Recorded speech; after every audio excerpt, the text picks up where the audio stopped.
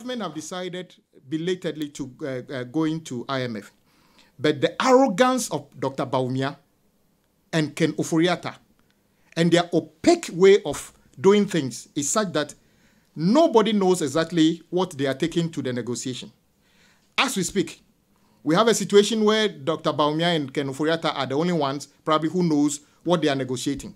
All they want is to decide that Ghanaians should pay a certain amount of money from their private sources to save them, which is the issue about the debt restructuring, which people are pushing against heavily. But there are other significant parts of the negotiation that are not known to Ghanaians, which are creating big anxiety, not only in Ghana, but across the globe.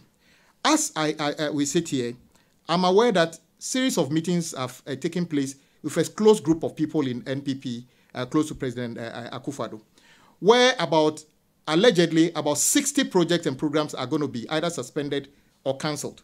These programs include projects that you and I know about, maybe Obechebi, La General Hospital, Shama, the road between Tamamoto Roundabout and Akosombo Bridge, Adomi Bridge, and many other projects across the country.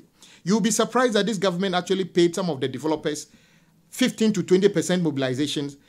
These are foreign companies. They've taken the mobilization, are sitting in their offices drinking tea because government is unable to tell them whether to go ahead because Ken basically said, suspend all these things. So we are probably losing value because they've taken the money in terms of mobilization. They have set up camp, but they're in the office drinking tea.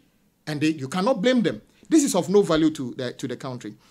And we are saying, what are the principles underlining the selection of the projects NPP want to cancel, suspend, or go ahead? Don't we all have to have an understanding to this? I think we should. And that this lack of understanding creates big anxiety. There are financiers, developers, contractors, subcontractors, suppliers, and even ordinary workers working with these entities who are currently unsure whether they are going to lose their job permanently because some of them have started laying off people. I project that this could lead to job losses up to 3 million people in the value chain because when there are contractors in this country whose workforce is about 5,000, one person. So imagine 5,000 people spread out to their family size of about 4. The broke man is now coming to give you money to pay your rent. This is why the things don't add up. We need clarity in terms of what they want to do under an IMF program.